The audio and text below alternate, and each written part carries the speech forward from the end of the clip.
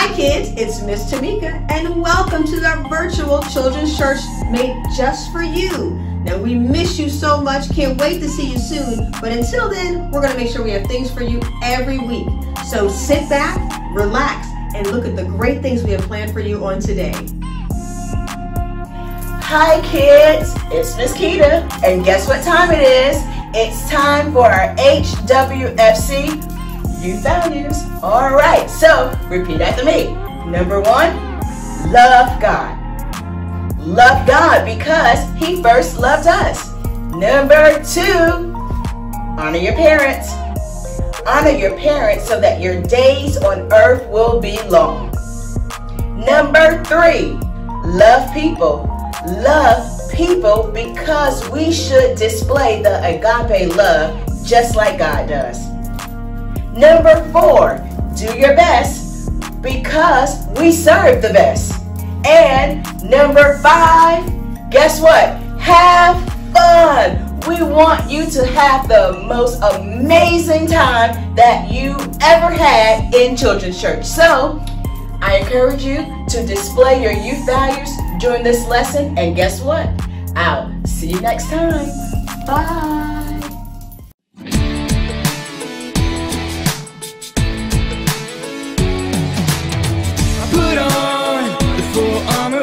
Stand strong against the evil one. Put on the full armor of God, the full armor of God.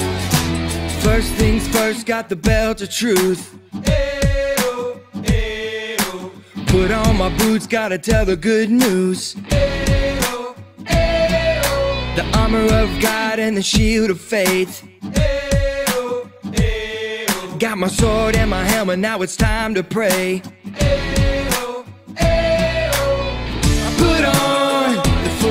Of God, stand strong against the evil one. Put on the full armor of God, the full armor of God. First things first, you got the belt of truth. Ayo, ayo. Put on my boots, I gotta tell the good news. Ayo, ayo. The armor of God and the shield of faith. Ayo, ayo. Got my sword and my helmet, now it's time to pray. Put on the full armor of God, stand strong against the evil one. Put on the full armor of God, the full armor of God. Put on the full armor of God, stand strong against the evil one. Put on the full armor of God, the full armor of God. Now in faith we can stand against every evil plan. Now it's time to be strong. He has won. Put on the full armor of God, stand strong against the evil one. Put on the full armor of God, the full armor of God. Put on the full armor of God, stand strong against the evil one. Put on the full armor of God, the full armor of God. Hello, boys and girls. It's Miss Keita, and how are you? Thank you all so much for joining us for our youth service today. And as you can see from our supplies, what we're going to be talking about today, we're going to be talking about back to school. And I know that you all are so excited and looking forward to going back to school, but you also may be a little bit uneasy because we're doing this in such a different manner. I know that when back to school comes around, you look forward to meeting your new teacher and meeting your new friends and going into a new classroom. Well, that's all a little different this year. You'll be having a new teacher, you'll get to meet her, and you'll have new classmates, but for right now, you're going to be interacting with them using some platform virtually. But we want to encourage you all to know that you can still do it, all right? So listen, the scripture reference for today is Ephesians 6. And what we're going to focus on is putting on the whole armor of God, okay? So the whole armor of God is going to help you be prepared mentally to be able to make it through such a different time. All right, so the scripture says in Ephesians 6:13, therefore put on the full armor of God so that when the day of evil comes, you will be able to stand your ground.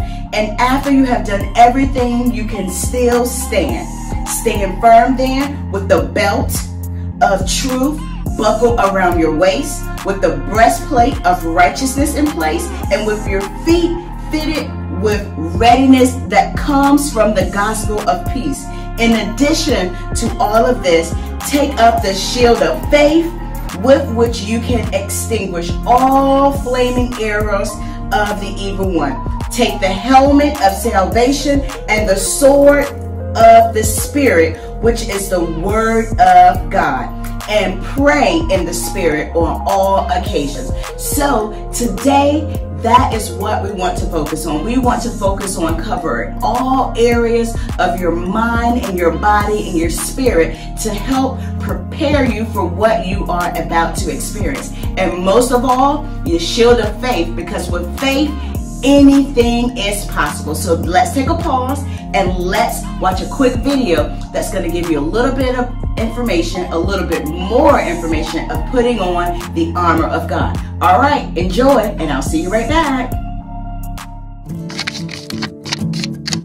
God's story, the armor of God. So part of God's story is about how God gives us armor, and it goes like this. When we follow Jesus, we're a part of God's kingdom. And one day, Jesus will recreate a perfect world for the whole family to enjoy with God forever. But until then, we're in a battle, which means we're part of God's family and His army. See, God's enemy, we call him the devil, or Satan, has a kingdom too. And he has his own army devoted to tricking us into believing that we can't trust God, or that God doesn't really love us, or worse, that God's love isn't good enough. Basically, he'll do anything to get us to stop trusting and obeying God. He pretends to be sneaky, like in the Garden of Eden, when he tricked Adam and Eve into trusting him instead of God. But he really wants to destroy us. In fact, the Bible says he is like a roaring lion, looking for people to devour. Yikes! Kids, how would you feel if you were being chased by a roaring lion? Anyway, the good news is God has given us armor to defend against all of the devil's attacks. And if you're going to be in a battle, you've got to have the right equipment. So the first thing we put on is a belt of truth. That's because Satan is the father of lies. But when we choose to believe the truth that Jesus rescued us and God loves us, it's like we're wearing devil repellent, so the devil's lies can't get through to us. We also get a breastplate of righteousness. Being righteous means always making right choices. Of course, nobody has done that except Jesus. But see, Jesus took the punishment for our bad choices. So when we choose to accept his rescue, God sees our sins as gone, which means to him, we are righteous.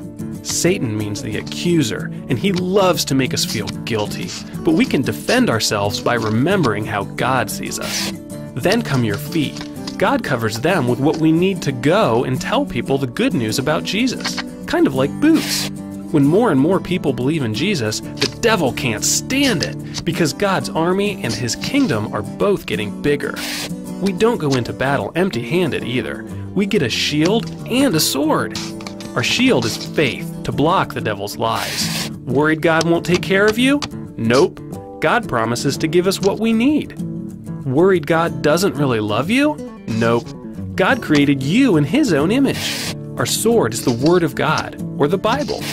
Finally, we get a helmet of salvation, which helps us remember in our heads that Jesus rescued us. We are a part of God's family, and nothing can separate us from his love. That's right, nothing. And the best part? We're on the side that wins. So no matter how hard the devil tries to drag us over to his side, he won't be able to. God helps us stand strong and gives us armor we can use in the fight. And that's the story of the armor of God. So in case you missed it, here's the quick version. We're in a battle, God has an enemy. God gives us armor, a belt of truth, a breastplate of righteousness, good news boots, a shield of faith, the sword of the Spirit, and a helmet of salvation. We're on the winning side. So let's put on this armor and fight. And that's a part of God's story.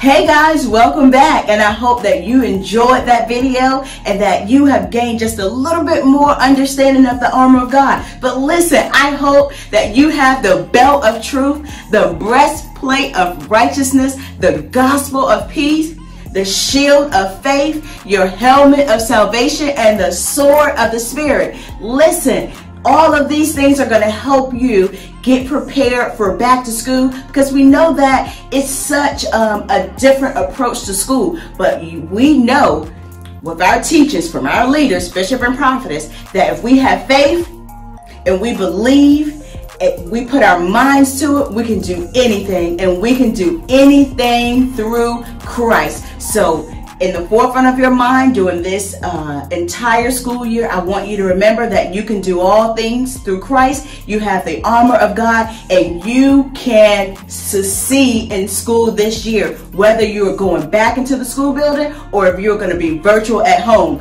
you can do it. All right, now look, I have some supplies here, right? So I have a couple of things that's going to help you approach your school supplies a little bit different this year, okay? So here, you see this? We have 2 backpacks right here. And so the backpack will help you to carry God's word with you.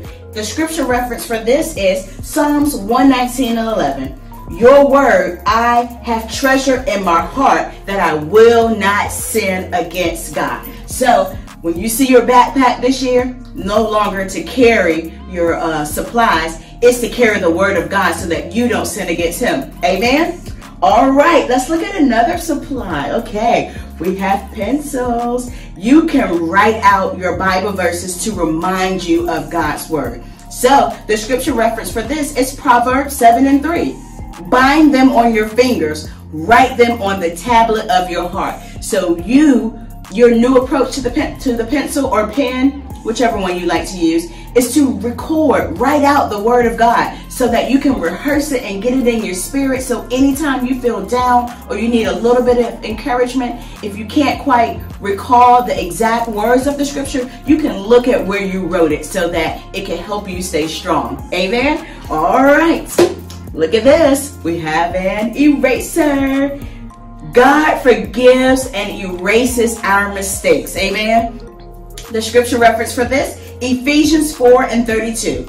Be kind to one another, tender-hearted, forgiving one another as God in Christ forgave you. So this eraser is just like how God erases our mistakes. You will have the ability to erase the mistakes of others and be open to forgive. Don't hold all that stuff in. God doesn't hold anything against us. So you use this eraser to erase the mistakes of others, and you forgive, and you keep your heart open and clear. Amen? No more holding on to others' mistakes. Erase them. All right. Our next supply, tape, right? Tape helps to bind a ripped page just as the word of God can bind hurts. Scripture reference is Isaiah 61:1. The Spirit of the Lord God is upon me, because the Lord has anointed me to bring good news to the poor. He has sent me to bind up the brokenhearted. Amen. So we will use this, the approach to tape, as God helping us to bind and repair things in our lives. No longer holding on to those things. Allow God to fix it. Let him in and let him fix it, just like we use tape. Amen? All right, our next thing, crayons. All right, crayons. God created this wonderful world in color for us to enjoy. He also gave us a rainbow to remind us of his promises. Scripture reference, Genesis 9:16. When the bow is in the cloud, then I will look upon it to remember the everlasting covenant between God and every living creature of all flesh that is on earth. God created us different for a purpose, but it does not mean that we can all come together just like all the colors are here together in this box of crayons. Amen? All right. A water bottle. Water is refreshing and it can quench the thirst. Jesus is the living water that is eternal. Scripture reference, John chapter 4, verses 13 through 14. Everyone who drinks of this water will thirst again, but whoever drinks of the water that comes from God shall never thirst again. Living water of God will keep you pure and you will never thirst again. So you use that approach when you think about water. And then our last school supply, here's the book. God's Word is the most important book we have. Math, English, reading materials are important, but the Word of God will get you eternal life. And so the scripture reference, 2 Timothy 3:16 through 17.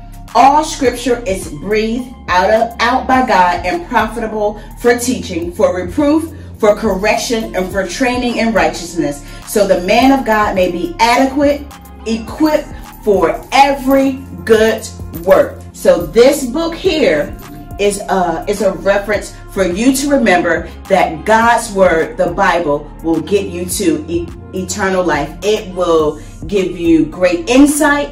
It will give you reproof.